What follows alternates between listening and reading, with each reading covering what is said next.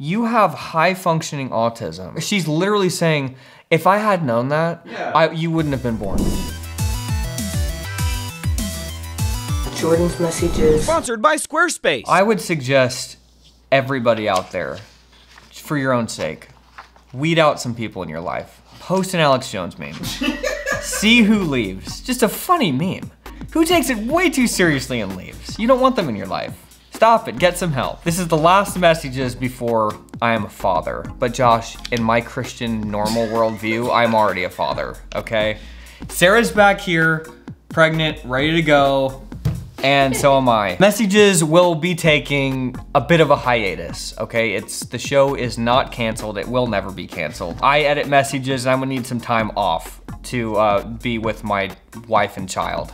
So we will be back, you know, who knows who will be in office. It probably doesn't even matter. It won't be that long. Let's get to the Messyges. Dear Jordan and Josh, I'm female, 29, and have a small preschool-aged child. I've been married for 5 years. I recently found out my husband has been cheating on me for the past 3 years through a pornography addiction and long-term explicit online relationships. He is currently in therapy and support group to fix his issues, but I'm not sure what to do. I fear that a divorce will traumatize our small child, and that if I were to leave my husband, few men would date a single mom. But I'm not sure I can love my husband again after what he did. When I look at him, I see the other women. We're both Christians, so divorce is viewed as quite bad. Do you have any advice? Missed my chance to. At True Love. Jeez. What would it be like if I looked at Sarah and saw a man? I couldn't be with it. I couldn't. You know, I mean, for that fact alone, forget the pornography and everything. Like, that fact alone. No, I mean, but she's seeing multiple women, too. It's almost like, you know those memes where it's like, well, no, it's like those memes where it's like a biblical representation of this, and it's like something with like 20 eyes. Yeah. She's seeing the biblical representation of what he is. God shows you for who you really are. He's multi-head female. I know in this world where it's like therapy is, everybody's doing therapy, okay? Allegedly. That's right. They're doing the work. That's where I'm heading next.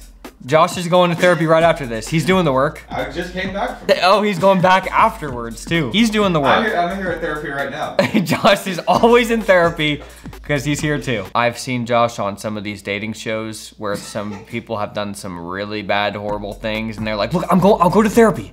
I'm doing the therapy. I've seen the look in their eyes. They're like, look, I'm using this as a means to just be with you still and not have my life be completely destroyed. And you really don't know, I don't know, because the guy hasn't walked through the door. If he walked through the door, I would know immediately. I always say that. But just through text on a page, it is difficult for me I don't take that just as at face value.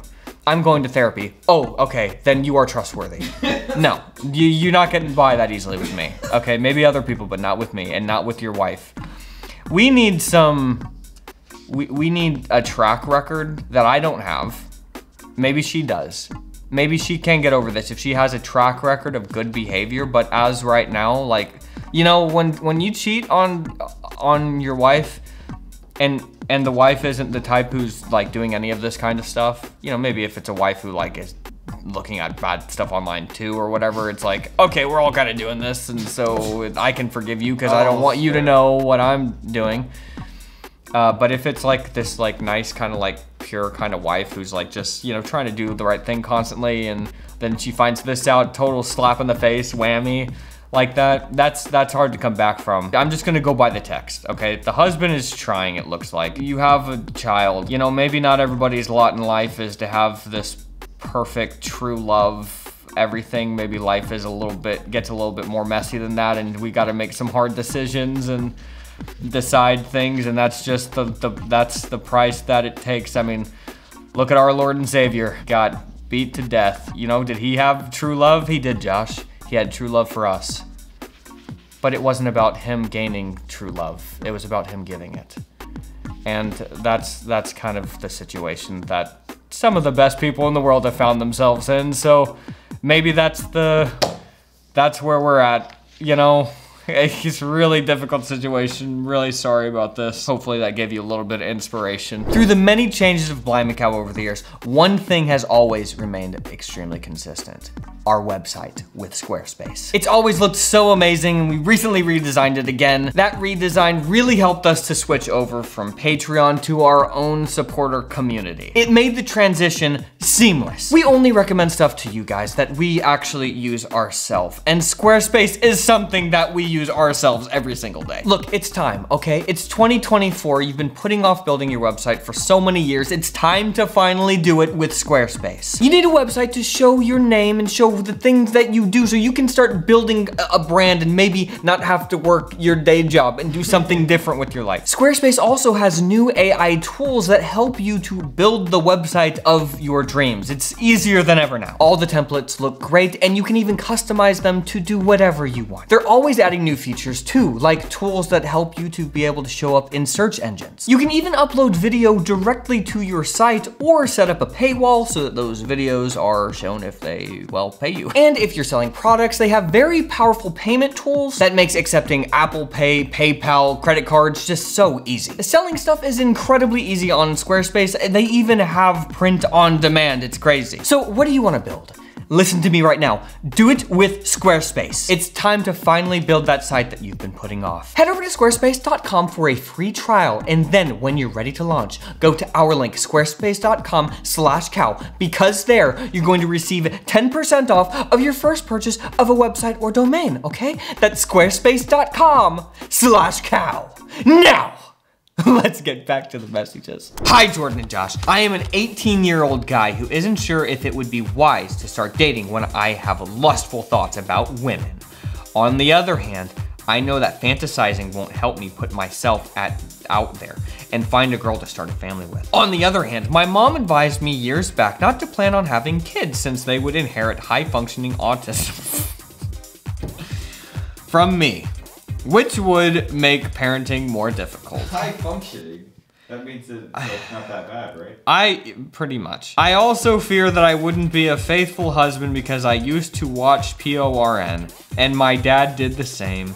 He frequently refused to change when my mom confronted him about his habit behind closed doors, which led them to get divorced several years later. So I feel quite conflicted as to whether or not remaining single is the right path for me to take.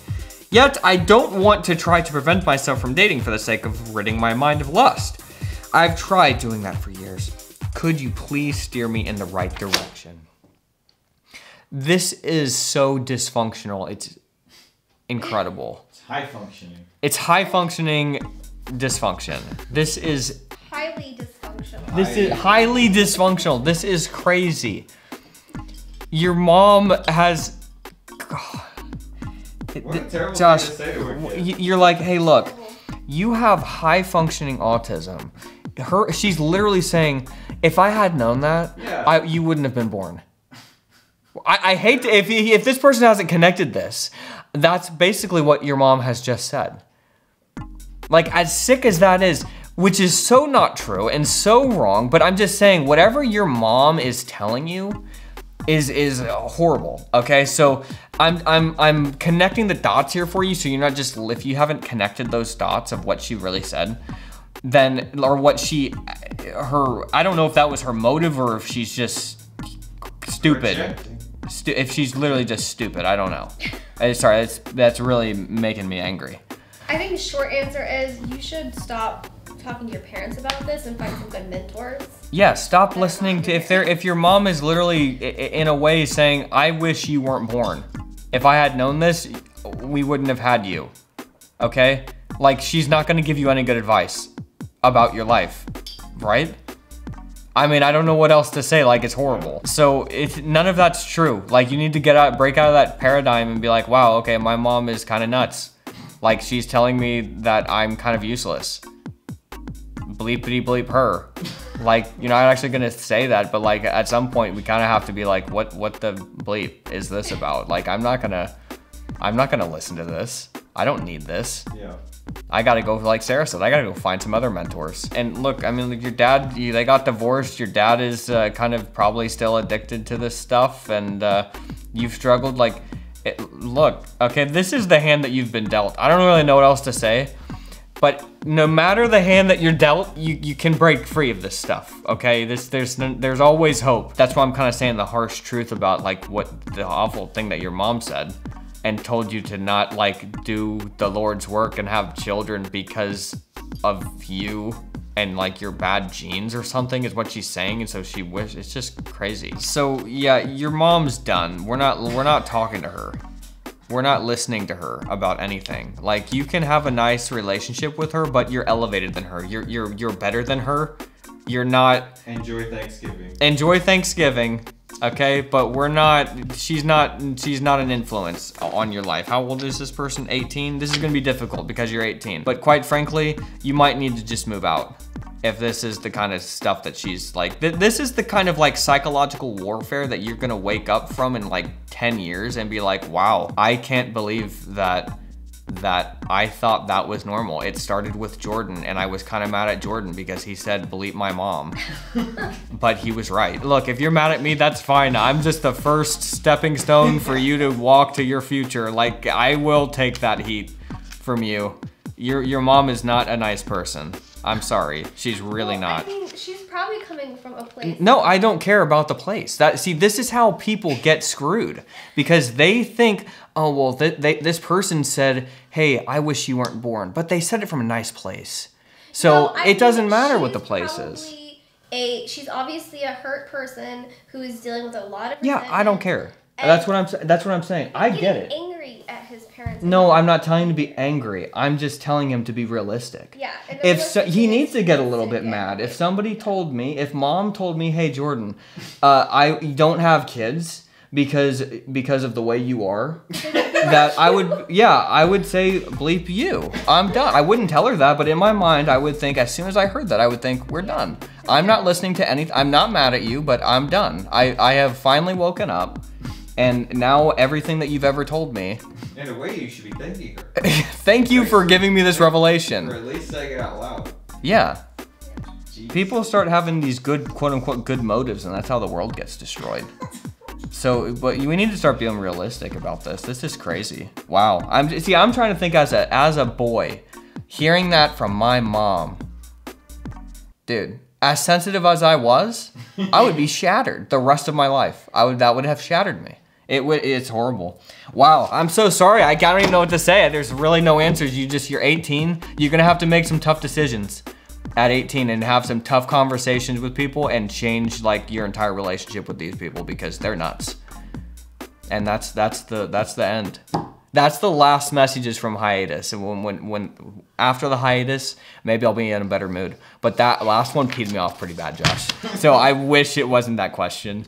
But you know, we always have to end on a low note here so I can come back with my highest high. It has been 18 years of Messyges. We started this show, we think, June 22nd or June 23rd of whatever year that was. 2006, 6. Yep. 2006, so that's 18 years of my life that has gone to reading these questions, fixing your life. And you know what? It seems like it hasn't done a darn thing. This world is getting worse and worse. Josh, it's not that I'm doing a bad job. It's that if I hadn't done this, if we hadn't done this show for 18 years, there would be no planet Earth. There would have been a nuclear war. Already. We've stopped that. You think the Chinese and the Iranians and the Israelis, they all watch Messyges? Some of them must. We have saved the planet, and we are slowing the decay. And we're trying our best, but we're gonna have to put on a hiatus because there's more important things in this world. My child is more important, so I have to make sure, tend to him, tend to Sarah, make sure everybody's okay, and then I'll get back to saving the world from nuclear holocaust. Because he needs a place to live too. And I will answer all of his messages for the first 6 weeks of life. And then he will be fine. All right, well, lots of messy diapers. Messy diapers. And leave good messages.